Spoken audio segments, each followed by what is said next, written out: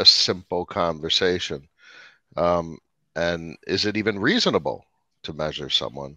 And we can quantifiably or assess how well persons deal with the load, how they react, the choices they make. Are they able to maintain productivity? Are they able to maintain rational choices and courses of action under duress? And that's just that is it right to measure someone like that?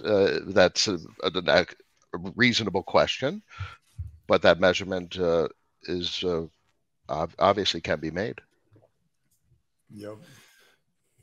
I mean, I started recording as you went into that wonderful speech about duress, and I think just to provide context for welcome back, by the way. I think this is going to land up being a regular if the last 5 minutes were anything to go by. But welcome back, Captain Rational, you legend. It's fucking awesome to have you with us today. And as usual, it all happened on Twitter, and here we are, and we kind of started the discussion, like, what does it all mean? Like, why are we here and kind of like carrying this load and being under duress, and we're here and we're kind of making sense of it, trying to work it all out. And we've made reference to the Matrix and, the importance of like a Buddhist perspective for a brief moment. The whole point of life is to be happy. But the hard part is to figure out what makes us happy. Is it about money? Is it just about love? Is it just about hate? What is it? So I don't think we'll attempt to answer those questions today directly. I'm sure we'll delve into it. But yeah, it's good to be here with you guys. Those are deep questions. Pleasure. Those are deep questions. Isn't that what people expect from their crypto podcasts?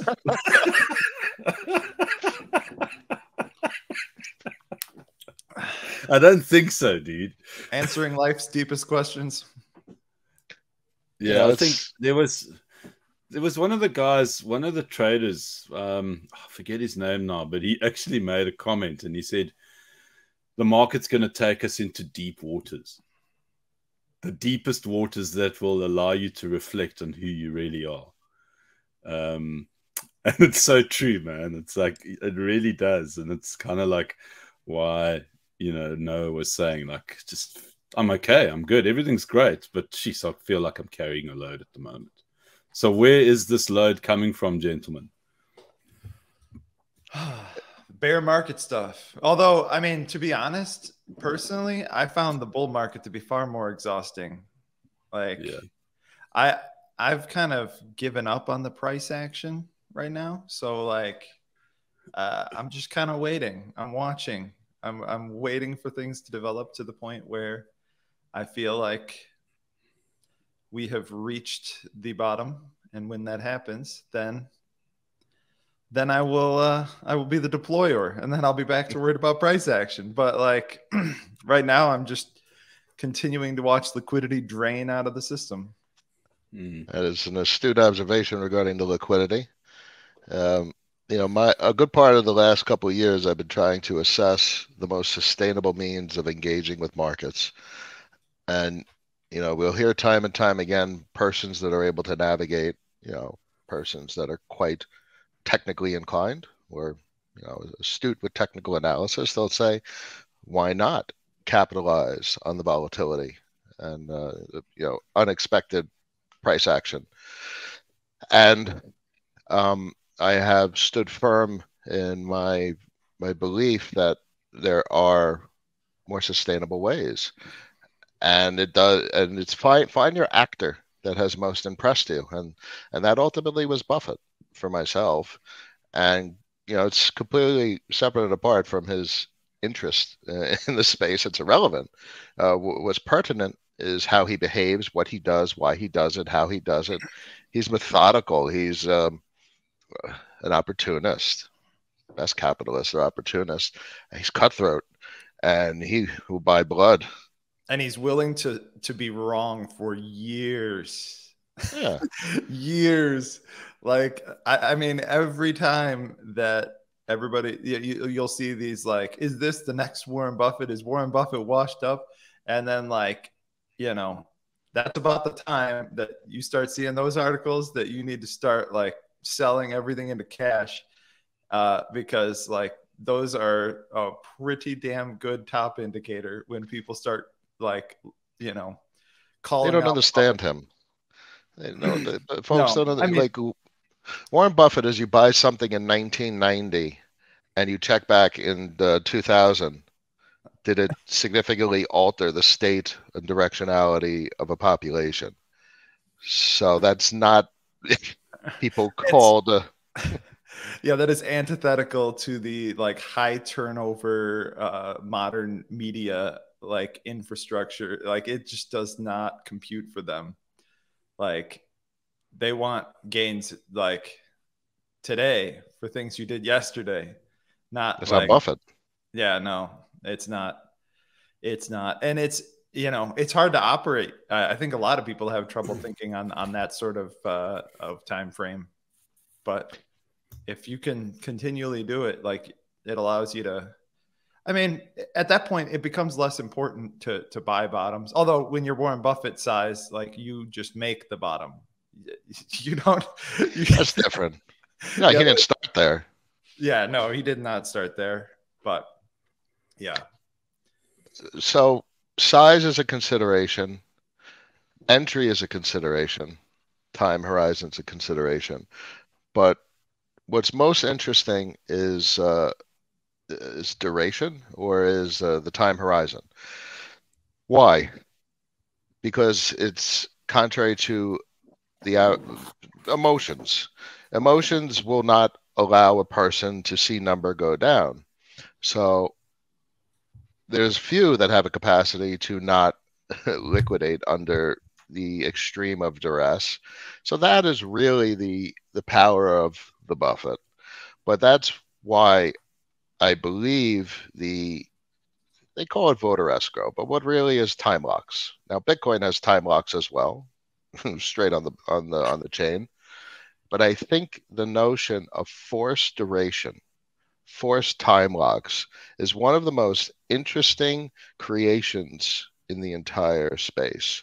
Forced duration. You don't even have forced duration with sovereign bonds. You can sell the bond. That is an innovation that never existed. No such thing as forced duration in traditional finance.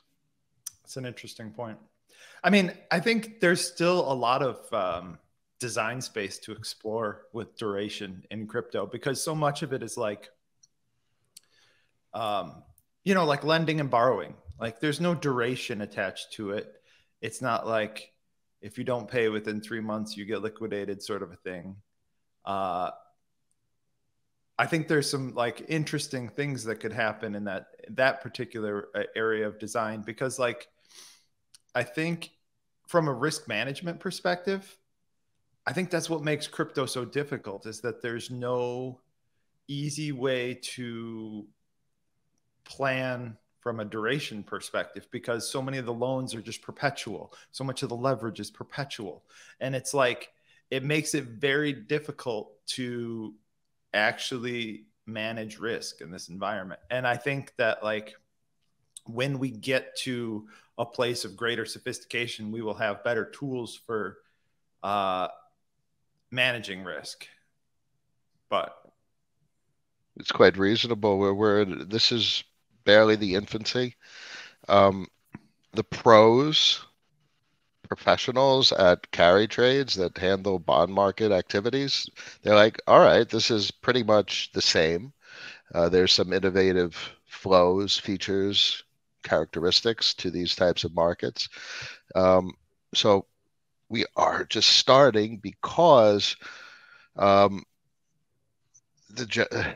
general public is over the last couple of years or the last decade maybe has begun speculating aggressively in equity. So that's all they know how to do in the crypto market. So I don't know the full directionality of the entire space because the whole landscape is always changing. Is it just the speculators that drive the market, or is it the seasoned professional that has a capacity to navigate these sophisticated systems. You know, trying to prognosticate directionality is quite a burden, as we were talking about burdens. Yeah, I mean, I think like without all these like various like risk management tools and stuff, like I do feel like the crypto space feels very foreign to many TradFi people. Like it's like it's kind of like you just landed in like Dr. Seuss land, and you're not quite sure. Like it sort of looks like a tree, but it's got a, you know, like pink stuff coming out of it. You know what I mean? Like it's just it's crazy how like a lot of these things resemble things that are in TradFi, but there's so many pieces parts that are missing. There's like the ability to like bet like on the interest rate risk between 1 month and 3 months forward. Like how do you do that in the crypto space? Like you can't. There's no tools available to do that sort of like investment, and that's what these people know. And so it's like it's like this cartoonish wild space that, I mean, yeah, speculators mostly drive it because like traditional risk management just doesn't work in this space. And it, you know, it makes it wildly interesting though, because everybody is grappling with playing this game according to the tools that are in play at this time. True. That's well and said. So it's just very challenging, and everybody's sort of like feeling it out on their own. And so if you can actually like think about this stuff using first principles and like reason out like the best way to play the game as it is currently written, you can outplay these TradFi people that know, you know, TradFi systems inside and out. So, I mean, I That's think well said. There's a lot of TradFi people that I've heard interviews of that just completely misunderstand the space and how it works. Well, bear in mind, like traditional finance, and especially persons that opt into detraction, you know, they shoot it down. What's occurring, what's being built, and they say it because you could do all this shit in TradFi, which is a classical argument every time an innovative technology or a new technology is created. You know, who uses email when you have the fax? It's the traditional argument. Yep. So, and that takes a fair amount of time to play out, because obviously telephone deprecates the previous technology, so on and so forth, and we see it time and time again. And that's you know, the exponential age that Brow talks about, and everything, adoption curves, so on and so forth. So what's pertinent is what it offers, and it's peering through the madness. It's a concept I often talk about, and permissionlessness. And instead of focusing on the specific systems that have a capacity to attract different actors to engage in the space, the true innovation is that it's decentralized, so it has that uncensorability, and people drift away from the narratives that count. I mean, maybe Bitcoiners do really just hammer home the most important things to talk about. It's decentralization, but there's a degree of decentralization with Ethereum and even the other chains. There definitely is.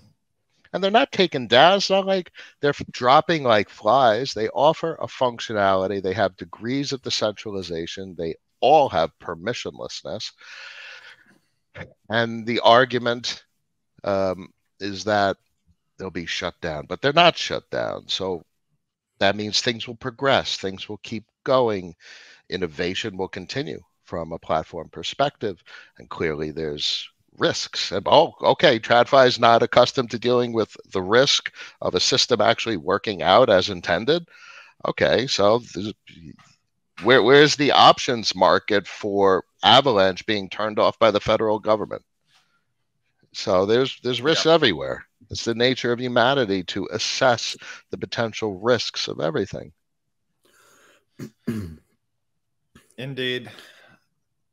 So what I find really interesting about the discussion that's voluntarily and spontaneously gravitated towards is that we started out in crypto with probably one of the greatest things that has ever been created from decentralization, from all those qualities that the maxis for the most part have 100% justification promoting and raving about. And so we've got that. And then instead what we did with it is that we came up with all these crazy ideas that completely and utterly detracted from kind of what it should have originally been directed towards, and that was to challenge what Tradfi was about. But instead, we went for all these crazy, like, so-called innovative approaches. I mean, and we've obviously had our different cycles where the first one was all about Bitcoin, the second one was all about IPOs, and then the last one was all about Ponzi's. Sure, we've learned a lot of lessons along the way, like very valuable lessons. But what's interesting about the lessons that we've learned from my perspective, and I'd really like to hear what you guys think about this, is that the lessons that we've learned are actually the kind of things that we shouldn't be doing. And I don't believe we've quite arrived at where we should be. And I think we're still trying to figure it out. I think we are just speed running financial history on chain is what we're doing. Is we're using distributed ledger technology to speed run the entirety of financial history. Like, we started off with just, look, we found gold, digital gold, and we're going to trade it. And then, we moved on to, being able to do like public fundraising. And that was the ICO boom. And then this last time, it was a lot of Ponzi. So there was that, but like, we're starting to build out the tooling for derivatives. And, there's all sorts of various financial panics that have occurred in the last, 2 years of crypto universe. And so it's, like, we're still working on building things out as they are needed. And it's like, you don't want to just, because like there have been a lot of protocols that like have tried to build things that exist in TradFi on chain. And like, honestly, until there's a use case for it, those projects usually fail because they're too far ahead of where the market currently exists. And we will get there. We will get to that level of sophistication. But the problem is that the people who use those tools, the traditional financial players, the big institutional money, like those people can't really safely participate in this space yet. And so why would you think that they would need this tooling? Now, if you've got the tooling built and tweaked and stuff by the time that they're ready to come in, you're going to do very well, because you will have front run the need for said tooling. But like right now, like we're still sort of in like the iron age of financialization on chain. And so like there's still a lot of stuff that needs to happen. And honestly, crypto also provides very unique a set of problems that you don't have in traditional finance so much. And what's interesting is that like so much of that stuff sort of like a lot of it tends to like,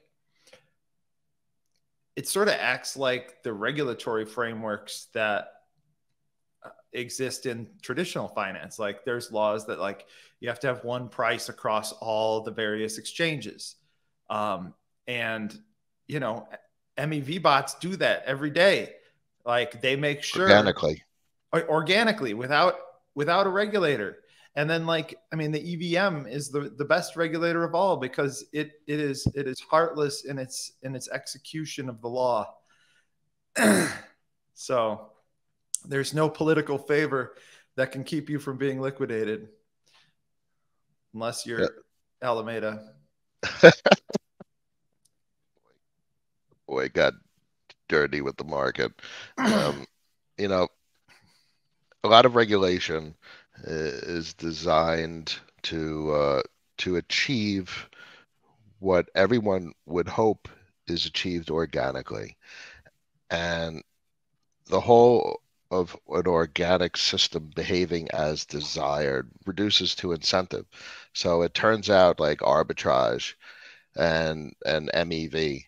Um, and there's an incentive to engage in these types of activities, which have an effect on the system, which ultimately produces a degree of a regulatory outcome, a self-governed system, where an incentive encourages the regulation to occur without the need of third-party intervention, third-party overlords.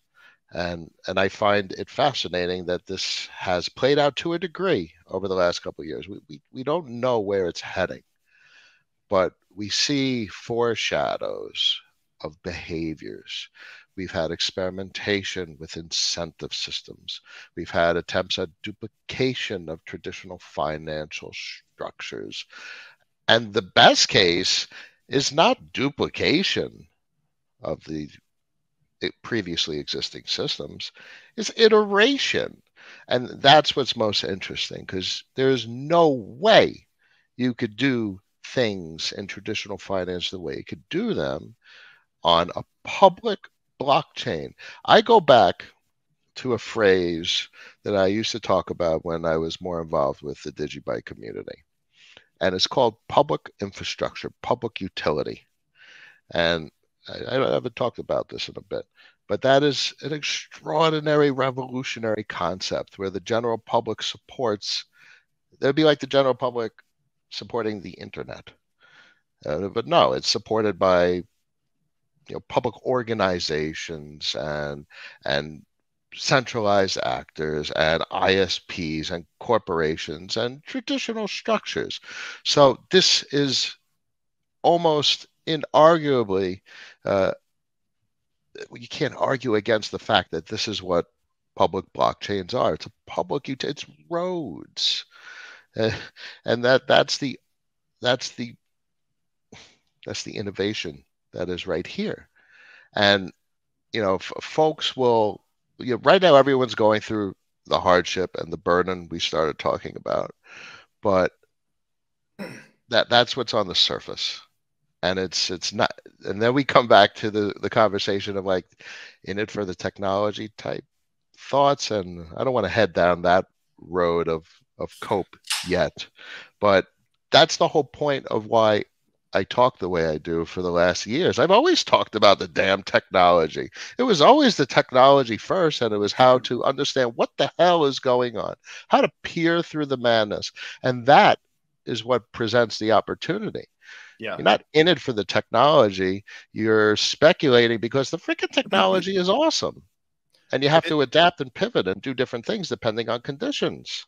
And I think one of the biggest things is that, like, this is a space where if you learn to understand it on its terms, you have an advantage over people that have, in the traditional world, held huge advantages over you.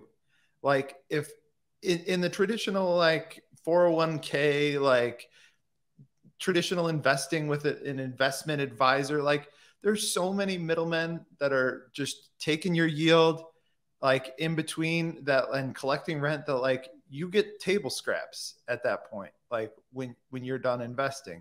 And like, this is an arena where, we're fighting over who gets the bigger stake. Like, it's a completely different ball game. And like, I just think that, like, why would you play in a market that is very clearly rigged against you when you can play in one where everyone's fucking confused as to what is going on? Like, Like I would much rather be in that market because like I can kind of like feel my way through the forest on that.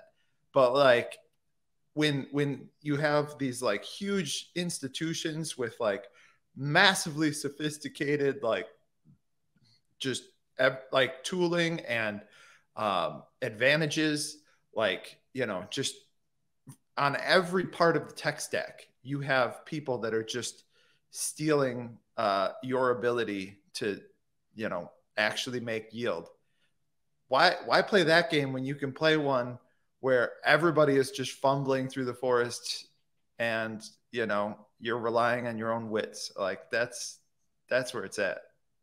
Well, if we're talking about what is the most interesting market and why I find this space to be what captures my attention and not just shorting the S&P, it's because I believe certain things are very obvious. And this comes back to geopolitics. It comes back to central authorities and monetary policy. And we have to deal with draining liquidity conditions. But what is liquidity? Liquidity is capital. What is capital? Capital is currency. What's the purpose of currency? What's the use case of currency? What are euro dollars? What are stable coins? And stable coins. The biggest damn innovation probably since the first dollar denominated bank deposit in Europe. Oh, they're called euro dollars. So a dollar denominated international bank deposit with a dollar denominated loan. So, I have my thoughts on the 5-10 year time horizon of what the US thinks. Like why then here's the speculation. Why would they issue their own CBDC if Circle is negotiating the crap out of something interesting with BlackRock and they're pursuing RRP access? I mean, Treasury and people must be like, oh, what are you trying to do? That's the exact thing we need. That's a CBDC. Oh, what could we do with that? We could print $1 trillion worth of bonds, give them to Circle, and Circle could lend us USDC. Oh, that's a euro dollar. Great. Yep. I mean, and what's interesting is I don't know if you noticed this in some of the FTX filings. I think it was like in SBF's like criminal filings or whatever, that they basically said that the CFTC considers Bitcoin, ETH, and USDT to be commodities. So that I found very interesting because curiously absent from that statement is USDC, which if you do the mental math there, you Gymnastics. go, maybe that's because they consider that a CBDC and not a commodity. And, I think there is a lot of, posturing going on here where, like, I think you're right. I think Circle is positioning themselves to be the de facto CBDC. And having access to, like, the RRP, which is the reverse repo at the Fed, for those that aren't familiar with such nerdy lingo. But so the RRP means you have to have a master account at the Fed in order to participate in that. And so giving Circle that level of bank access will make it so that it is basically a de facto CBDC. And like, honestly, out of all of the ways that a CBDC could happen, it's not the worst. It's not great, but it's not the worst because, like, you couldn't have a stable coin run against a CBDC if it's got access to reserves at the Fed. Like, it just couldn't happen because the Fed could lend the money in order to fix a liquidity problem. Like, there's no more liquidity problems when you have a master account at the Fed because you can always go to the discount window. And so that is a unique thing that, I mean, everybody has always lived in fear of stable coins or their particular stable coin have experiencing a bank run. And like, you can't have that when you have a master account at the Fed, because the highest form of currency in the dollar system is dollar deposits at the Federal Reserve. And if you have dollar deposits at the Federal Reserve, you have the purest form of money that you've got. And like, everything else is basically euro dollars from various degrees of sketchy, you know, banks that keep things off chain, like when it comes to these centralized stables. So like, USDT is going to have a hard time competing with an unrunnable stablecoin. Yeah, but there's a lot of collateral out there. There's a lot of assets that folks want to tap equity. So, yeah.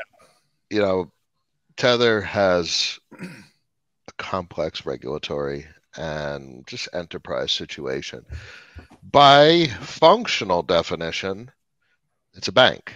They're taking assets as collateral and issuing a liability. They have a debt on their books. It is literally fits right into the classical definition of a Eurodollar situation. So Circle, so the Treasury could print treasuries, loan them to Circle, borrow stablecoin dollars, and then Circle could hit the repo market. Yep. So they get hit it from both ends. They get hit the repo market so Treasury could have a printer that has nothing to do with the Fed, but the Fed is just offering the ancillary infrastructure to facilitate this whole thing, which is staking rewards. They're staking rewards. You stake your reserves at the Federal Reserve and you get a, 2% yield. Like, that is what the crypto native would call 4.3. Sorry. That is what the crypto native would call staking rewards. And so you stake your reserves at the Fed, and then you don't have to buy treasuries, and especially short-term treasuries, because right now, the 1 month treasury is yielding 3.64, while the RRP is yielding 4.3. So why would the Fed not just create its own CBDC? Why partner with Circle around this? Because there's a lot there's a sort of push and pull here of, do you want to end up like authoritarian China, where you've got just, the pathway to, social credit scores, or do you want something more like cash? And this is sort of on that like continuum. It sits in the middle. I mean, the stable coins on the Ethereum blockchain they're trackable, they're freezable. They have, not all of them, but yes. Well, yeah, I mean, they're all freezable, but they just choose not to freeze them, like the ones that are in the curve pool and whatnot, because that would cause, There's a couple that are critically liquid. The pools, the LPs, will pose a complexity with regard to velocity, but DAI is unfreezable. But they're a regulatory target as an organization. I'm referring only to USDC at this point. Oh yeah. I'm talking only USDC, which is the de facto CBDC. So like, as far as like the continuum of like max authoritarian craziness to, completely anonymous cash. Like, we're sitting somewhere in the middle here, like, because obviously you can track USDC, and honestly, that's part of the feature of the open blockchain, is that you can track things. And I mean, you can still create an anonymous wallet. You can still interact with it, with that anonymous wallet. I mean, all things considered, this isn't the worst outcome for a CBDC. So when they said the institutions were coming, they didn't think the Fed would be one of them, did they? People got it wrong. I mean, the Fed has been keeping their tabs on this as long as possible. Oh, and here's the other thing. Yeah. The Fed doesn't want to operate the CBDC. They do not want to be in charge of having individual bank accounts for every single person in the country. Like, they do not want that responsibility. Like, and not only that, they wouldn't know what to do with it if they had it. Like, it would come with all sorts of political spotlight that they do not want. Additional responsibility. Right. Because, yeah, once you have that power, now it's your responsibility. And now, I mean, all of the Fed's power comes from Congress. So, like, I mean, if you piss off Congress, like, you could just end up, like, completely rugging the entire institution. So, like, I think they recognize that, and they don't want any part of that bag. So what better way than to have, like, this, private entity that, will kind of, like, sit outside of both the current, financial system, and also, wield massive amounts of public power. Like, I don't know. I mean, what do they want? There's only the extent of what the Treasury and the Fed want is a capacity to maintain the functioning of the system. And the innovation is not necessarily their priority at all. So Treasury has one tool. They can sell debt. Kind of sucks as a tool, but that's their only tool. So Treasury is the government. The Fed is not the government. But Treasury has no capacity to issue currency. Or they are the... All right, fine. Maybe I don't always know what I'm talking about every step of the way. But Treasury has a capacity to issue debt, and they can monetize their own debt using the configuration, the structural configuration that Circle is finagling. And I find that fascinating. It's but that's aside from printing M0. So M0, so that means the M0 wouldn't show. It would structurally change the entire system because it wouldn't increase M0, and the monetized debt wouldn't go on the Fed balance sheet. So it's kind of like backroom monetization. It wouldn't show in it. I mean, much like the Eurodollar system, like the Basel III basically made it so that almost everything, like money market funds, were designed to be backed by treasuries. Like, they forced everybody into this. You must back yourselves with U.S. treasuries, and this is all this is a big money market fund that they're creating. And it's like going to be a public money market fund that has access to the RRP. And, like it's just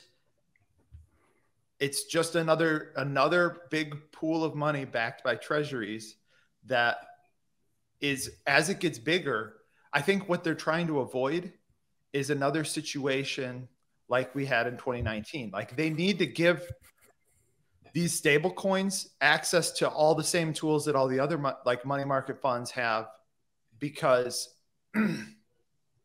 like, and large institutions, because if you don't have access to repo and reverse repo, then when you get these collateral,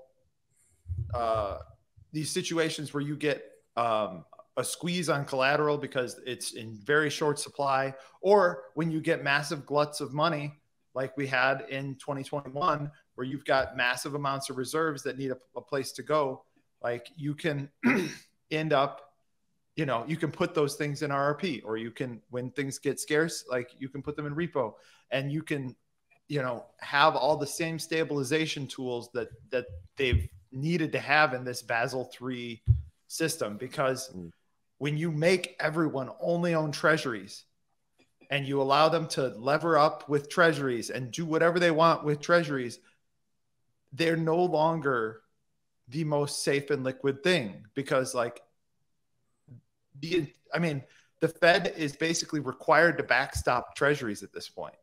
They don't have a choice. They don't have a choice, because it's either let the financial system collapse because you have forced everybody to back everything with these treasuries, or you bail it out. And every time they've chosen bail it out. And so they know that as crypto gets bigger and bigger and bigger, the outstanding balances of these stable coins is going to be greater and greater and greater, and more in need of a backstop. So, it's think about it as controls and pressures. So Treasury and the Fed need a way to both issue an unlimited amount of treasuries without buyers and issue an unlimited amount of currency without consumers. And they could park these assets at one and each other's institutions, and issue these assets and one and each other's institutions to finagle the liquidity conditions of the system, to make sure that everything is balanced and in harmony, a homogeneous state, if you will, properly managed milk product. So the Fed, the Treasury could issue treasuries, loan them to Circle. Circle could issue stablecoin. And what have we built out over the last few years? A capacity to consume stablecoins in retail operations. You can literally just walk into a convenience store and spend a stablecoin as if it was a currency unit. Now, and that's the other thing that's coming. Once they do this, is you will be able to have an official currency that they want adoption for. Because to this point, the government has stifled off-ramps hugely, and on-ramps for that matter. And then they point to crypto and see, look, nothing useful happens over there. Well, that's because you won't let anything useful happen over there. You have stifled the ability to get things on and off chain to the point where you can't do it. But you can't point to that as an example for why crypto isn't valuable, because the second that you make a legitimate path for people to do this stuff on chain rather than off chain, there is going to be a huge push of things into the crypto ecosystem. And they're trying to stave that off as long as possible to be able to set up this bureaucracy so that they can use it to their advantage. That usually is the case. That always comes back to where my interest in the market is exchange and tether and geopolitics. So there's never one currency for the world, and my daughter is offering me a present. I'm going to show the world. Sweetheart, I'm on a phone call, but let me show the world your delicious present. This will take 2 seconds. It's an ice cream cone. So Captain Rational is a human being. Wow. Oh my God. That's amazing. I love you, sweetheart. That's adorable. I'll be done in a little bit. You take your ice cream cone and protect it for daddy. Protect it at all costs. No matter the liquidation threshold, okay? So what I find is that domestically, obviously, folks will want to use USDC for a variety of reasons, and the government might even come to the point where they use it, and the government might come to the point where they encourage the use of it. clearly that's their solution for capital distribution in the case of a retail and public consumption liquidity crisis, which basically translates to people are broke and they can't buy food, and there's a requirement to maintain social order. I mean, that's the whole point of government. Now they have a capacity to instantaneously distribute capital, spendable capital, directly to people. Um, and that's the power of the public utility. You're bypassing the banking infrastructure. So the public utility, that's ultimately the biggest perspective on the innovation. You have traditional banking rails, which is a building you have to go to get a piece of paper. But now it's all done. Clearly, it still exists, but now they have an alternative. They have a way to not do the shit show that it took them all of 2020 to send out paper checks to people. It's at least an alternative. And there'll be hurdles. There's always a hurdle with the technology. But the point is, they tried and they did what they did in 2020 because that was the extent of what was possible. Now they have something else that they can consider to consume to do the things that they'll ultimately need to do at some point in the future. Yep. And I think the interesting the other part to the story, which interests me probably even more than kind of like the raw US dollar aspect of it, is the myriad of other currencies. You speak about exchange, and you speak about the importance of exchange and how that manifests on all levels. Then we need to consider other countries and their needs and how that all mixes into this huge pot where the three witches kind of lord over. And I think that's where it's going to get really interesting, you know, from the Euro perspective, Asia, you know, and that's kind of like almost the avalanche around this whole thing, where we will reach a point where stable coins, namely digital currencies, will be the biggest market cap entities on the planet. And it will all land up operating on this, well, not all of it, but a lot of it will be operating on this blockchain ledger open system. And even with the bureaucracy, it's going to be really interesting to see how, you know, these guys try and kind of prevent the fuckery and the shit show from being revealed to the rest of the world. But I have a question. What role does Bitcoin have to play in this whole thing? Or is Bitcoin just going to be like something that sits on the wayside and never fulfills its potential for what it was meant to be? Because ultimately we are talking about Bitcoin now, but Bitcoin is not able to fulfill this role in its current state. Nope, it sure isn't. I think that the censorship resistance of Bitcoin is absolutely a great feature. It is definitely the most censorship resistant form of, you know, stored value that exists that I can think of anyway, aside from like actual physical gold. Like that's probably slightly better because you can't track it the way you can. But I have a lot of difficulty with the store of value decisions that were made with the design of Bitcoin, in that everyone wants to hodl it. Nobody wants to spend it. So it's not money. If you don't want to spend it, it's not money.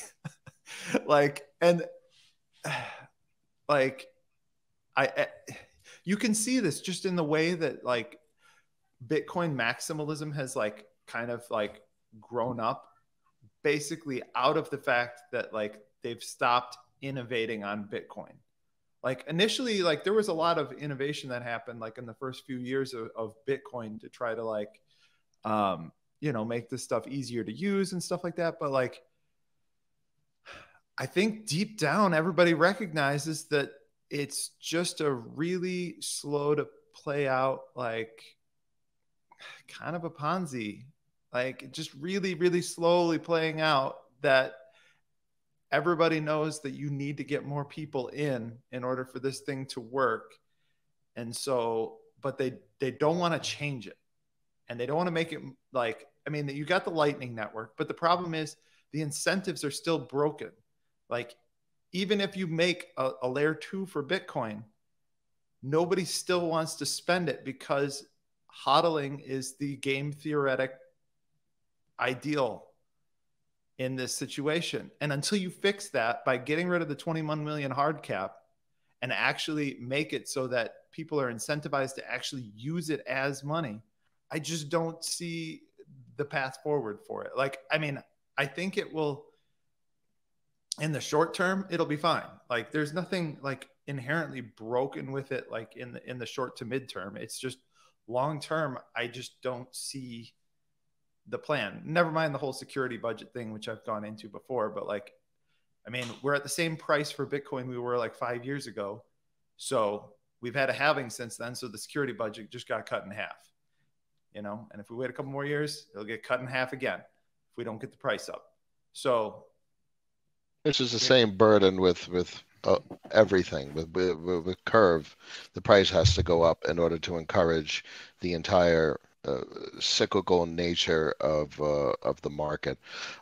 Everything, you know, I don't use the word Ponzi. They're over the years we'll be able to better describe these systems, because that was a person, that was his strategy, and it was ruled that it was not reasonable from a financial perspective to do what he did. But everything is dependent on pressures, supportive and depressive pressures. So I say it's all the same because the entire system is supported by the pressure of productivity and organized labor. And the whole point of a financial market and a currency system is to organize that labor and facilitate incentive systems to perpetuate the continuation of that productive activity. So it's all a Ponzi based on that. Yes, agreed. That is fair. Using the word Ponzi. But hang on, wait. I'd really like to. I need your thoughts, please, sir, for the sake of my sanity, on Bitcoin specifically, and not as a general thing. Because I value your general perspective. I do value and I appreciate it, but I'd really like to hear what your thoughts are on Bitcoin specifically, and specifically, what the fuck next? So Bitcoin failed with regard to the intent, or the intent of the white paper can be achieved, but the implementation cannot achieve it. So it failed to a degree, and it is more likely than less likely to succeed to a degree. We could debate its monetary policy, which is disinflation. It's not a deflationary currency. I would say it's a currency because it has units that are transactable, that have value. So we could argue what the definition of currency is all day if we want. Peer-to-peer payments. Nobody's going to use it as a payment system for exactly what Ben said. There's a reason why Keynesian economists do what they do with monetary policy. An effective currency, so there's a distinction between a currency and an effective currency, is that the relative value of it should neither decrease nor increase. You want it to be spendable. And relative value, that's another conversation, because that's relative to what? Relative to, I would say, commodities and consumer staples. So in that regard, you need adaptable characteristics of monetary policy and incentives to adjust to the conditions of supply availability for commodities and consumer staples. So we're a long way as a species from optimally creating optimal systems to respond to the dynamic nature of every component of a financial system. Fed does decent in that regard, but whatever. So Bitcoin, we could criticize proof of work. We could be critical of the supply cap, which is a complexity in 140 years. So we'll be long dead before anyone here has to really consider the ultimate ramifications of that. So until then, what's most pertinent is today. In that regard, the monetary policy is disinflationary, so that means it's inflationary. Every single day, there is more and more Bitcoin in circulation. And that is just a truly grandiose misconception by a lot of the narrative talked about in the Bitcoin community. And that's unfortunate. It's not deflationary. It is an inflationary on a short duration time frame, which is a 4-year cycle. And at best, on a 4-year cycle, it's disinflationary, which means it's inflationary. So for the love of God, people. Okay, so as a currency, as a spendable currency, it's clearly a transactable currency, but as a reasonable currency to spend, nobody in their right mind is going to spend Bitcoin. But L2 Lightning, that's awesome. I like what they're doing and building, and the project that I think is the most meaningful is called Stable Sats.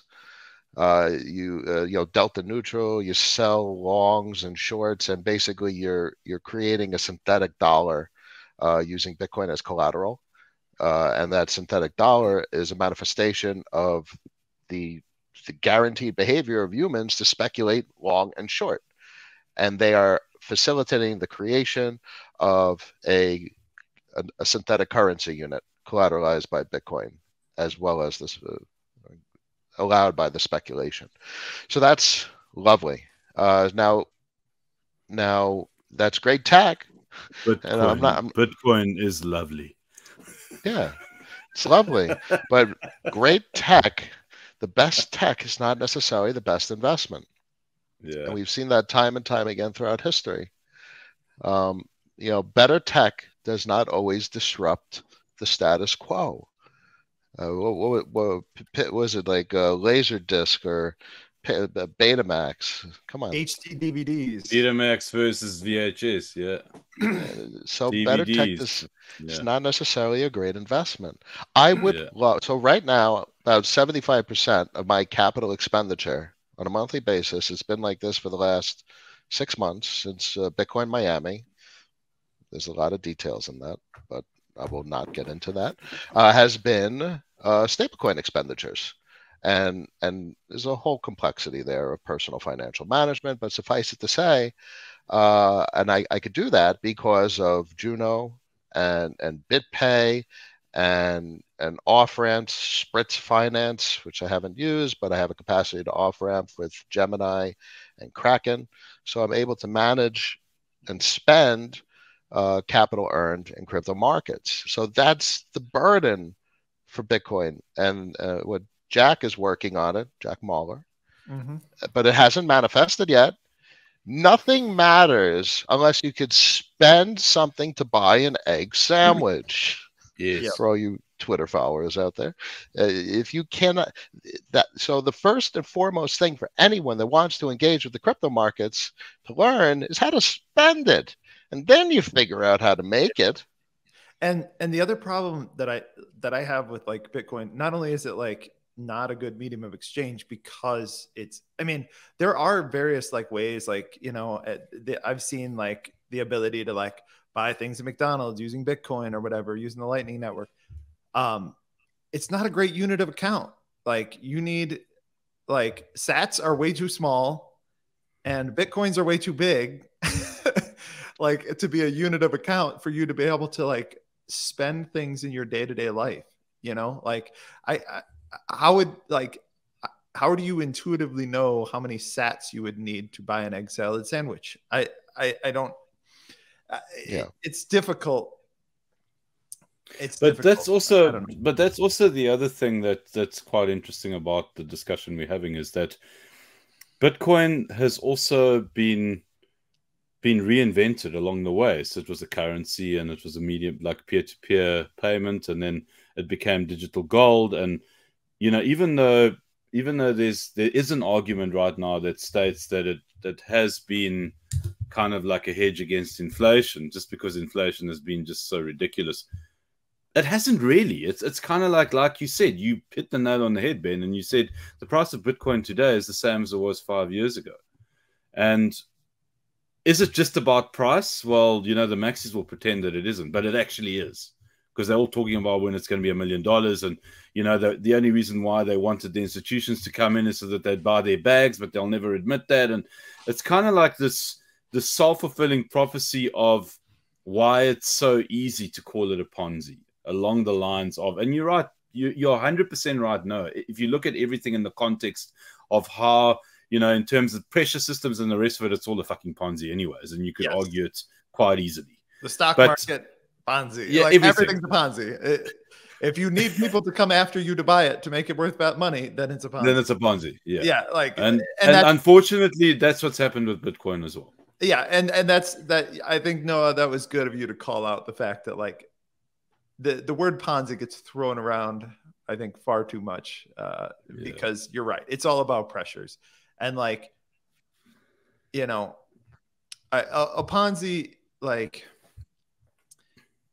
it's hard to really draw that distinct line. Well, there's a very distinct line, and that's exactly what Charles Ponzi did, and that's exactly what SBF did.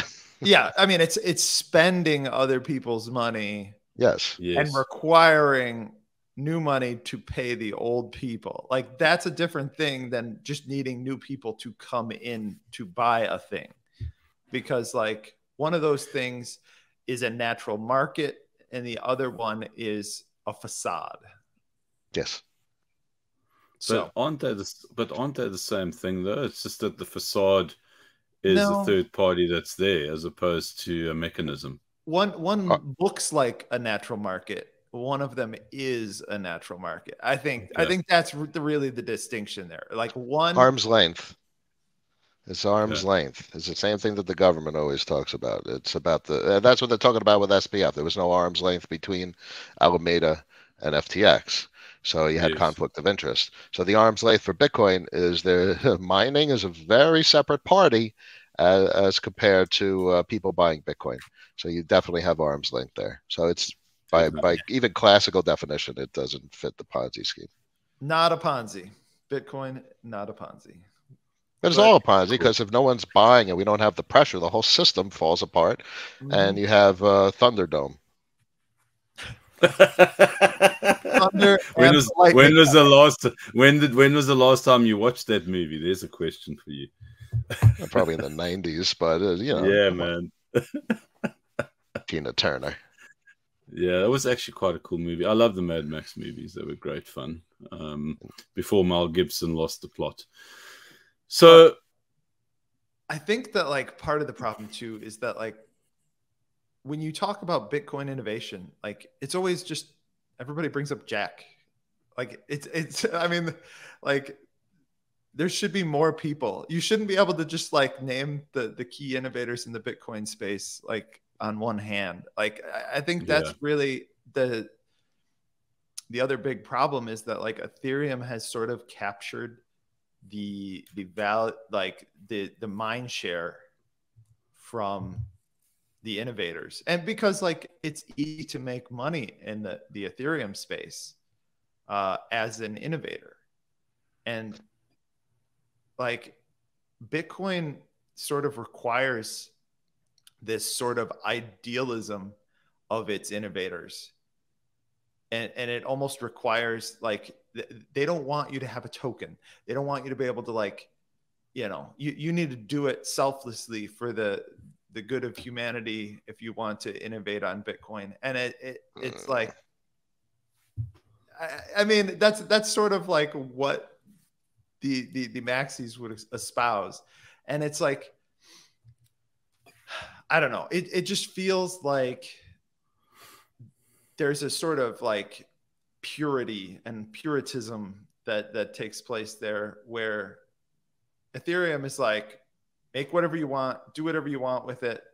Here's some rails, have fun, go nuts. And, like, it makes a far more dynamic system. I mean, it's full of much more nefariousness and rugs and, you know, scams, but, you know, you build anything. Yeah. I mean, it's the Wild West out there, and, you know, I underperformed the shit out of the market because I did not want to engage with that activity, and it's been 2 years running that I've come to the narratives that I have currently to peer through the bullshit. And in hindsight, I executed according to the way I currently understand the markets. And in retrospect, I underperformed the shit out of the markets, but I would have done it the same exact way because what I always saw in the market was the not bullshit, the stuff that was actually real and interesting and meaningful to society and powerful, iterative infrastructure that traditional finance will significantly benefit from. I mean, I just want to own the forex market. I tried to call HSBC one time and be like, I wanna own a piece of your forex market, and they didn't understand what I was talking about. And I mean, isn't that just wanted to do that? I think that is interesting is forex on chain. I feel like you can't really do it until a currency has deposits at their reserve bank or at their central bank, because otherwise you're comparing euro dollars to other euro current, like other, like, you know, offshore currencies, and it's not really the same thing as trading a currency. If you're trading, I mean, you've sort of created a euro dollar market, but like a very shallow and illiquid one. Sure. Still Like, a forex market. You're right. It is still a forex market, but like, I mean, just the dominance of the dollar on crypto too is just insane. Like, it is just so dominant. Like, euro stables are just pitifully liquid. And I'm a Brent Johnson guy. That will change, but that will change. It will definitely change. I just, yes, but I also firmly believe in the things he talks about. You know, my favorites are like Brent and Luke Groman and everything other than the dollar is an emerging market currency, and that is what it is. And it's not like that's not meant to be demeaning. It is what it is. In times of a liquidity crisis, nobody wants any currency other than the dollar. Those markets are emerging as compared to the dollar. Well, everybody's debts are in dollars. That's why everybody wants the dollars. Is invoicing is done in dollars for international trade, and people want dollars because that's what they're going to need to pay their debts the next few years. Well, while the shit's hitting the fan, they need dollars. And so, like, that's why you get these runs on the euro dollar system and stuff, because everybody's scrambling for dollars. It's, two things. They opted into it. So, and this is what I talk about with regard to my observations of a couple of protocols of the crypto space. You can force it, and the US forced their system by pricing commodities. Indeed. And that's this part of the story. Is that a book? So this is a quarterly report from one of the traditional finance investments that I have, kind of keeping it real. And this came in the mail today. That's funny. Exactly what we're talking about. The system dies with relative dollar strength in forex markets, where every other currency is crushed relatively because of the debt burden. At some point, they can't pay their debts, and then they have to print to buy dollars, which runs up the dollar to pay their debts. Yeah. And this is mutually exclusive, independent to the value of the dollar domestically, U.S., for commodities. So very complex things to wrap your head around. Consumer price inflation versus currency inflation are completely different topics of conversation, yet they both contain the word inflation. So they're confusing. Yep. So the U.S. forced two things that created the United States. One was pricing commodities in dollars, and two was the voluntary organic adoption of the global debt system using dollars. So it's both. So in crypto markets, so we've identified a couple of fascinating occurrences, and one of them, I believe, is the organic accumulation, the voluntary choice for many protocols, a dozen, I'm pretty sure it's over a dozen, software that is mandated in the algorithms to accumulate the assets of other protocols. And is that not a reserve? That's exactly what a sovereign reserve is doing. They're accumulating the assets of other currencies for purposes of sustainability, for purposes of resiliency during times of stress, for purposes of control and governance over external activities. And that's the phenomenon we're experiencing in organic adoption.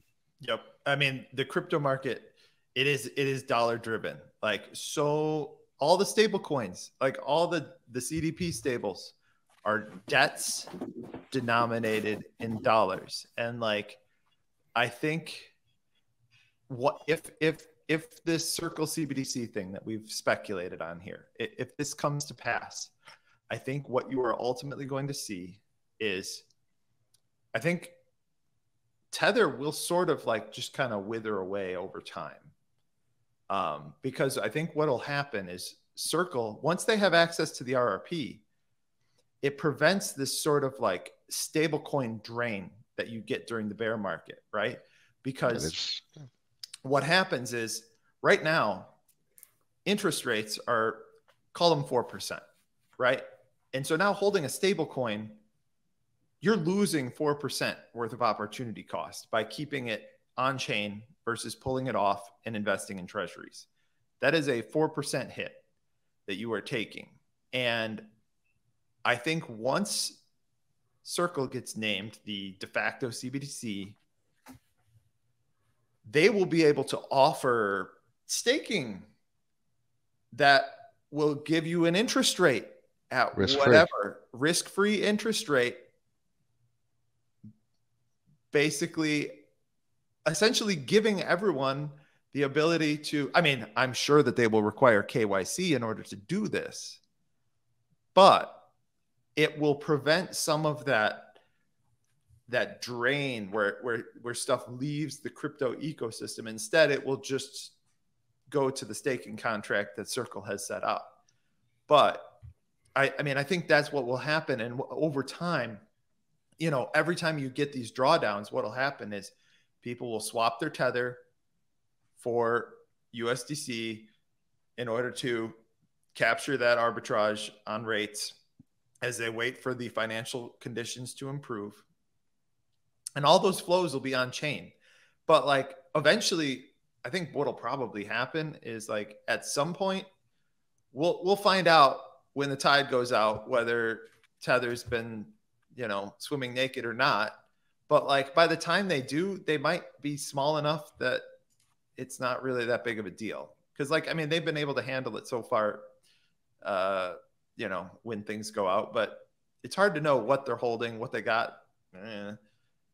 Here's a couple of observations. One, it would be an enormous pressure on other stablecoins if Circle had. So bear in mind, the RRP is for dollars lent to the Fed, which means Circle could accept dollar deposits and offer a rate of return on USDC. And the repo market is for securities, which would give the Treasury the capacity to print currency units. So that would be an enormous burden on every other stablecoin other than Circle, direct access to the currency issuer. So Tether, I just wanted to highlight collateralization. You know, it's an interesting thing. It's all about trust. So if Circle had access to the RRP and the repo market, that would instill trust. So unfortunately, Tether would be additionally burdened because of the whole arguments that have been talked about against them for years at this point. But conceptually, you know, there's very little risk to Tether holders for their capacity to redeem. Why? Because the Tether is the liability. If someone gives Tether $200 million in T-bills and borrows $200 million in Tether, they don't owe Tether $200 million. They owe them 200 million tethers. The price is irrelevant. It's 200 million tethers. Though that's the liability unit that needs to be redeemed to regain access to the collateral. So I think just a lot is not understood about likely what they do, or at least conceptually how it would make sense, how it makes sense to me what they do. Tether could collapse the price on chain 90 cents, 80 cents, 50 cents. You still just need to give 200 million tethers back to get access to your original $200 million dollar valued collateral.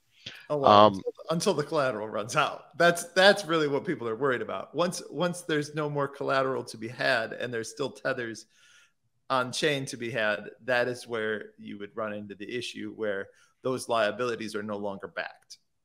So why would so this comes back to, like, accounts and account integrity and account management. If I give Tether $200 million worth of T-bills, I don't expect them to exchange those damn T-bills for something else. I don't expect them to manage it in a master account. I have a damn account. That's my collateral. And they don't touch it. So this comes back to, like, U.S. Account management rules and literally what SPF fucked up royally. There's no community pool. It's an account. And if they behave like that, then everything makes sense to me. Now I give the benefit of the doubt most of the time. Now, obviously, if they fail, they're not engaging. Yeah. One of the things that I always sort of suspect, like, let's pretend, I'm not a big like Tether truther guy, but let's just think about this. If you were Tether, put yourselves in the shoes of Tether. As long as there is a curve 3 pool that has liquidity that you can dump in for USDC, all you need is some sort of relationship with somebody who can deposit. You deposit tethers completely unbacked, maybe. Let's pretend they're completely unbacked. You deposit them in there. You pull out some USDC, exchange it for actual collateral. Now you have stopped the bank run. But you did it using actual money while you were holding nothing. So as long as there is liquidity in the 3 pool, you literally cannot go under. So just a thought, just something to consider, that all these bank runs that they've survived, until you get to the point where you have drained the 3 pool,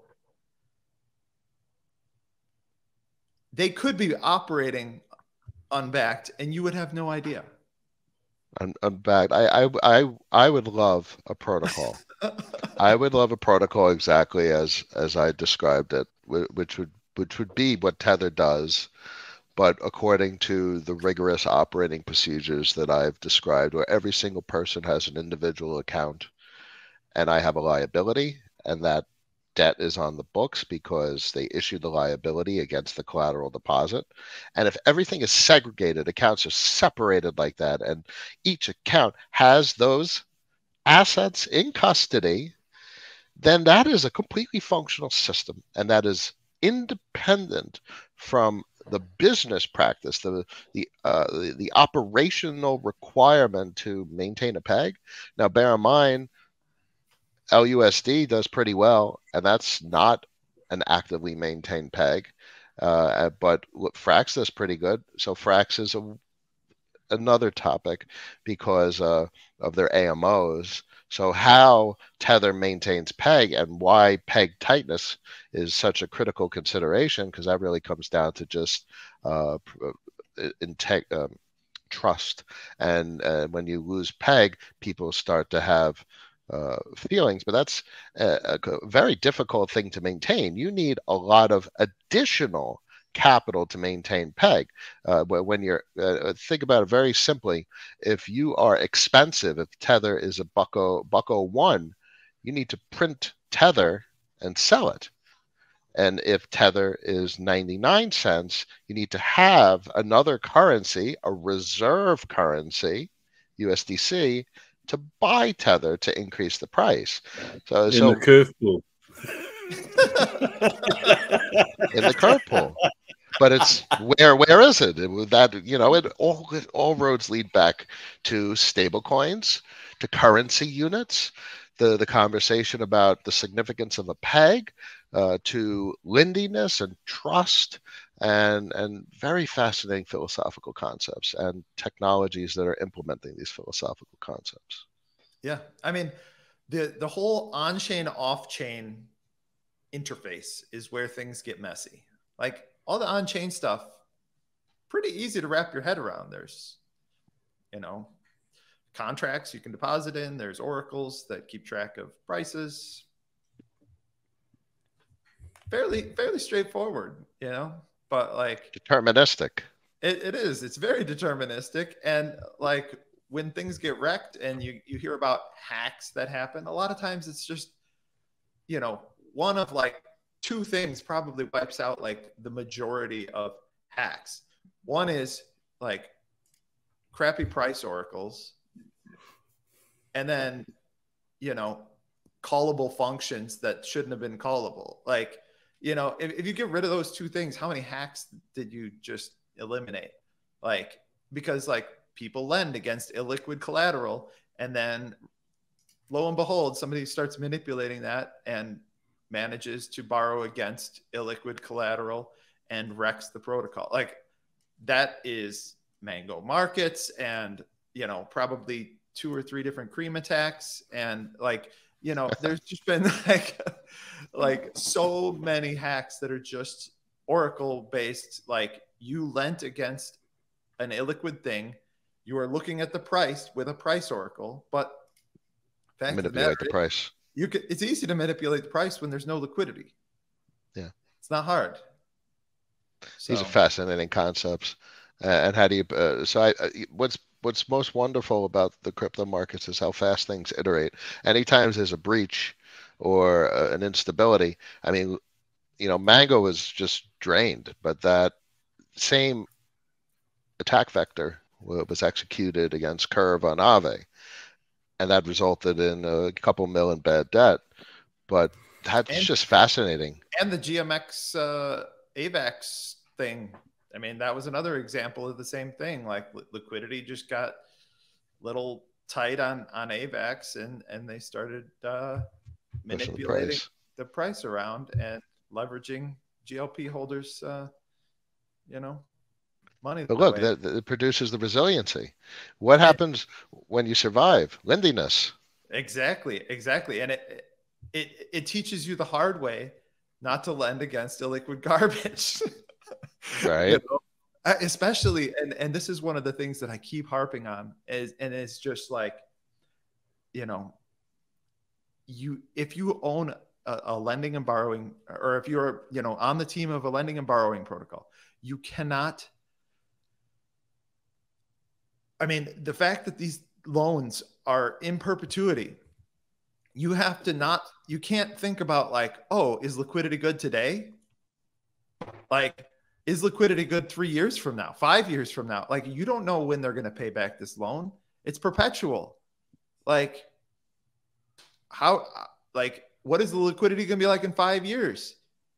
If you don't have an answer to that, like, you have to have ways of like either extracting the full value of the loan out of these people in the form of their collateral as the liquidity deteriorates, or you need like to find a way to cap the duration. Like those are your only two options, because you can't just watch the liquidity deteriorate, and then, you know, have to sell into that when they finally get liquidated. Because again, like if the liquidity is thin enough, you could keep the price above your liquidation with a small amount of money on a very large loan. And then by the time the, you know, price actually drops, there's no liquidity left to liquidate into. And it's like, so Ben, you're somebody who's actually working on a team of this nature. I am. I am on the And you're on the tapioca DAR team. So how are you guys going to be solving this exact issue? Being very, very picky about our what collateral is used on to back the stable is the answer. Like, I mean, that's really what it comes down to. If you back a stable coin, because a stable coin is essentially a pooled asset, right? I mean, you can have like isolated lending markets, but if they're all backing a single stable coin, you have a common mode failure there. And so you need to be very careful about what backs your stablecoin. You can have like lend and borrow markets where it's like you lend into this contract, you borrow from this contract, and you have different people that lend their money and borrow their money, and then you collect a spread. Like that's normal, like lending and borrowing on chain. But like if you're going to create an on-chain stable, you need to protect that thing with your, proverbial life, because like you need to make sure that your liquidations are on point. You need to make sure that your ability to manage the system liquidity are airtight, because otherwise you end up with bad debt. And then as we've seen, like you end up with this like Sophie's choice sort of situation where when this happens, you either let your stablecoin die or you deplete your treasury in its entirety.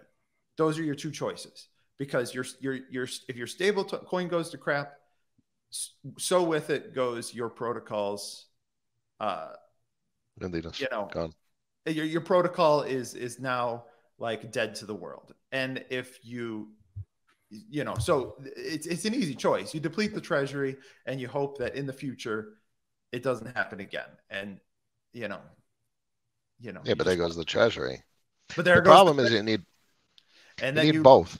Yes, you need both. And so you've got to protect, you got to keep making money on the one to fill the treasury, and then you've got to protect that treasury by not doing dumb shit with your stable coin. And it is a dark forest, so you've got to be very, very diligent in that regard. So I had a paper I wrote a while back, a Medium article. It's a little dated at this point, but if I looked at it, I'd probably say it's pretty much still relevant. I called it the innovative stablecoin, and I was conceptualizing what contributes most significantly to the attribute of survivability. And everyone talks about these reserves, and the only significance of reserves is two things. One, something to use to capitalize as the working capital, which is what Frax does. Those stables are deployed as stables and produce significant revenue from LPs. And there's a high degree of integrity because it's not like an exchange of assets. It's not an investment. They're deploying them as stables for purposes of liquidity. And two is the price point, which is the peg, which means what I focused on was dominance, something that even Frax doesn't do to the extremity that I was envisioning. It's peg dominance. So Frax dominates peg using its AMOs, but not to the extreme, because Curve has a heck of a threshold with regard to what constitutes a decent peg, and there's variance. So I was trying to conceive of a protocol that would entirely dominate the peg. Like tick for tick, the pool balance would be identical. 1 million tether, 1 million novel stablecoin. Always, no matter what. So clearly you could always reduce the price of a stablecoin instantaneously because you have the min function in the contract. And to dominate from the downside, you need to accumulate reserves. So, I'm not going to digress too much into the paper. I could dig it up if folks are interested. But the whole art there would be incentive systems to accumulate reserve assets, and explicit declaration. This has nothing to do with backing of the stablecoin. This has everything to do with dominance of peg and having adequate working capital to achieve that. You can always dominate from the top side and reduce the price of the stable, and you need an adequate amount of capital to be able to purchase to raise the price of the asset. So then the only remaining critical requirement is to never get your head in front of the skis. The size of liquidity and circulation can never exceed your capacity to completely balance the stablecoin by how much reserves you have. So you can only increase liquidity and circulation if you're able to create if the general public purchases something you're offering and you're able to raise capital. So now you have additional working capital to purchase. Yeah, you're completely backing it with a treasury, essentially. There's probably a lot to digest about what it is metaphoric of, but I wanted to get away from the thinking of a stablecoin as 100% backed. I would say no. Stop looking at backing and look at the protocol's capacity to maintain this 100% balanced pool.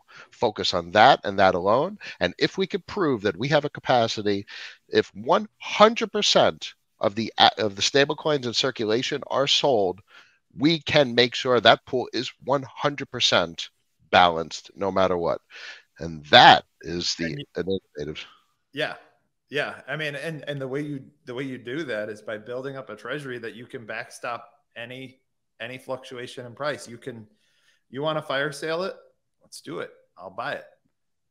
So to some degree, Frax talks about that. Like, they have that dominance. They can backstop the complete liquidation of all Frax in circulation. And the fun thought experiment I was going through is like, how do I take that to extreme? How do you spin a narrative to get people away from the concept of reserves? And is Tether completely back? No one gives a shit. They care about if the peg is $1. If I could sell this thing for $1 under any circumstance, and that peg is there.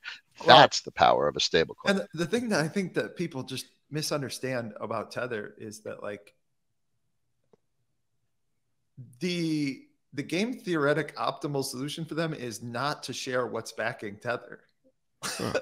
Because if you share what's backing it, somebody can, like, especially when you're dealing with their kind of size, like, state actors could just mess with whoever they're buying things for. Like, once you find out what they own, it's a lot easier to mess with the people that are, selling it to them. And like, there's all sorts of things you could do to manipulate those particular markets to fund whatever is backing them. If you have no idea what's backing it, good luck. Good luck trying to get a narrative around, I don't know, they might be insolvent. Like, it's a lot harder to have a bank run when nobody ever knows what's backing them. It's hard to have a cohesive, coordinated FUD attack when nobody knows what the backing is. So it's sort of a safety mechanism on their part to just keep all that completely secret. So it's entirely possible that they are completely backed. Maybe they are. We don't know. You don't know. And that's a feature, not a bug. I mean, to them. I agree. To us, it's a bug, but, like, from their perspective, that's a feature because they have private holdings that, go ahead, sell your Tether, see if I can redeem it. And then so far, they've always been able to redeem it. And so it's like. So they have a narrative spin issue, and it plays into the stablecoin concept I was talking about. Like, redemption, I don't think they have any problem whatsoever with redemptions if they follow the rules that I was talking about, like isolated accounts, because all you have is the liability denominated in Tether to regain access to your posted collateral for the debt. The price is irrelevant. A Tether can be worth 0 USDC, and you still have $1 million Tether to redeem your collateral. So that the complexity with Tether is having enough working capital to manage the operation of peg maintenance. Mm-hmm. Yep. And whether they're out in front of their skis or not, because their peg has slipped to a Right. significantly greater degree as compared to the Frax stablecoin implementation. And when you're calculating the length of their skis, you got to look at the curve pool. Exactly. The curve pool. So what happened? So what happened in light of this conversation with Luna? How does it all relate to Luna, and what happened to FTT? those guys? You never use your own asset as collateral. Yes, that is true. This is a burden. Like Luna, the problem was it wasn't actually backed by anything. Their thing was, again, peg maintenance. It was peg maintenance is what they were counting on. But the problem, the real problem that completely screwed them was they got out in front of their skis by offering a 20% interest rate that they couldn't afford. And eventually the inflows stopped, or at least slowed down to the point where they couldn't maintain the peg on a UST balance that size while also maintaining that high interest rate. I mean, it's classic, like, currency, like emerging market currency issue, except they just speed ran it by offering 20% when the broader market was offering, 1, like that was always going to end badly. You need to charge, like if they had offered 1%, it wouldn't have gotten so big. If they would have offered 2%, 3%, 4%, it wouldn't have gotten so big. Like they could have offered, a different percentage, and they would have still had enough to actually be able to manage the peg. But the problem was that they were just pushing and inflating this thing, allowing, like, using abracadabra to lever it up and just, and like getting this thing to the point where they couldn't even manage the gyrations of the market with Luna. And then eventually it started expressing itself via the peg. And then the way their mechanism works, it mints Luna to backstop UST. And then you just get an infinite mint. Boom, dead. Like, it's not hard, like they violated the first rule of a balance sheet. You don't spend more money than you make. And that's the nature of pool twos, hyperinflation. And they were hiding how much they were making. Horrible. It makes liquidity look very interesting with their chicken bonds. It's a gamified bond with the NFT, but where does the yield come from? It's their revenue from their giant protocol-owned liquidity, which earns Curve as well as transaction fees. And that's printed right on their page. And if more liquidity goes in, that revenue gets diluted, but that liquidity gets put into the LP, which generates more revenue. So it's a very interesting dynamic. And as long as the CapEx never exceeds the income, there's a balanced balance sheet. So it's literally just standard business practice that goes into which is surprisingly rare in crypto. Like, just make sure your gazinta is more than your gazauta, and you'll be fine. So we got finagling, we got gazunta and what? Gazinta and gazauta. There we go. There you go. I mean, those are the 3 words I'm taking home with me tonight. Thank you. So there's a sustainability model. And really, this goes back to where we started the conversation about the way I look at markets and why I appreciate the Buffett mentality so much. It's literally traditional value investing. Inspect the damn balance sheet. Expect CapEx to be less than income. Look for incentive systems to drive capital inflow. And from a crypto perspective, look for determinism, immutability, And these are characteristics of survivability. And survivability contributes to lindiness. And what happens in the next market, in the future market, in 5, 10, 15, 20 years? The shit that survives all this maelstrom of liquidity flow, which is basically just a capital market, an emerging market capital flow cycle. Those are the trusted protocols. They've built the lindiness, and they have the survivability attribute. Anyway, that was a quick couple of sentences of what the hell's going on. Yeah. The bear market is for surviving, you know. And before we go, because we could probably carry on for another 3 hours, the three of us. 3 days. You're underselling us. No, this conversation has been absolutely amazing. But we've got to draw the line. And the line that I'm going to draw here is I'm going to ask you both a question. And that is, Ben, you can go first. What does financial freedom look like for you? And what does it mean for you? So there's 2 questions there. I think it's the ability to do what you want with your time. That's really what it boils down to. Financial freedom is the ability for you to do what you want with your time and to spend your time doing things you want to do. Like,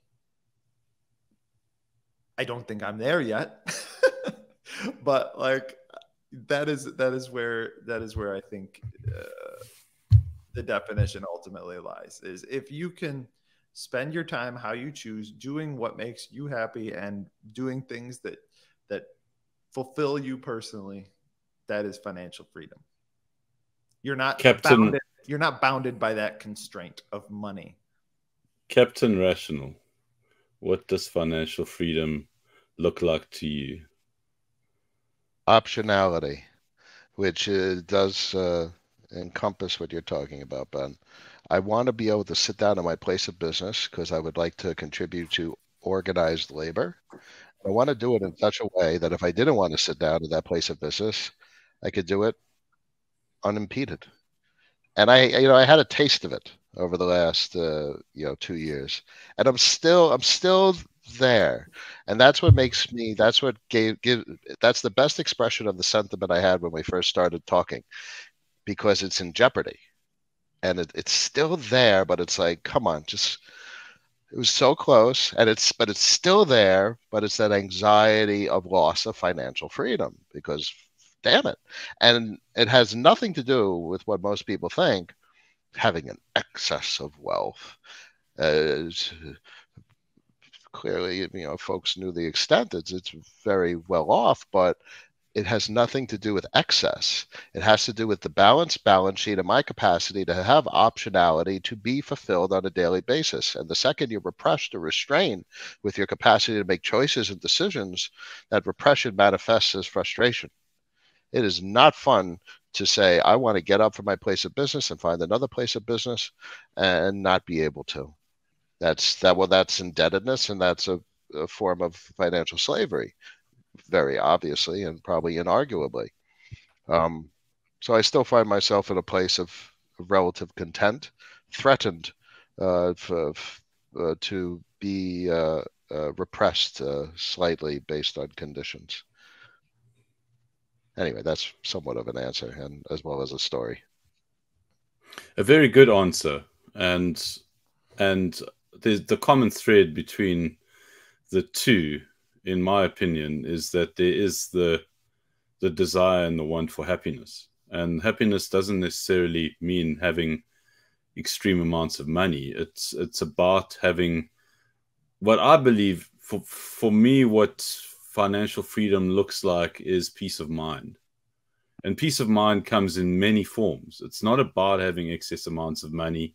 It's not about having the cool car or the things, or it's such an interesting thing because it's such a subjective thing in terms of what ease of mind is for all of us. Whether it's like you say, I can see it, I've tasted it, I've felt it, but I stand to lose it. And that's probably not necessarily lose it, but it's going to probably be more difficult for me to attain it, because you'll never lose it, dude. Like, trust me, you won't lose it. I know the anxiety to a huge part might not be founded. It's just that you've tasted and you've held it. And now you don't want to let it go because there's going to be a little bit of difficulty along the way. But trust me, it won't ever leave. Because that wisdom of knowing is way more valuable than $100 million or whatever that number might be. So the happiness part comes from peace of mind, and not necessarily making it, in inverted commas. I've far from made it, but I'm doing what it is that I want to be doing. And for the most part, I'm actually really happy because, like, this pandemic shit came along and chaos broke out. And then next thing I knew, I was in this thing that's Blockmates. And it's like, how did this actually happen? You know, like, I get to, like, sit and talk shit with you guys, but, like, relevant shit for 2 hours and, like, have my mind blown and be just completely and utterly, like, I wouldn't want to be anywhere else. Sure, there are times where I want to be out fly fishing on the flats in the Indian Ocean Islands and I want to be with my family surfing, but those moments happen and they will happen. And then I get to do this kind of stuff in between. And so do you guys. And ultimately, even though we are in a really shitty market situation, we have wisdom to be able to go out there and go and fucking get what it is that we want. And that, sirs, for me is probably the coolest damn fucking thing ever. Yep. I agree. I don't know how I'm here either, but I'm glad to be here.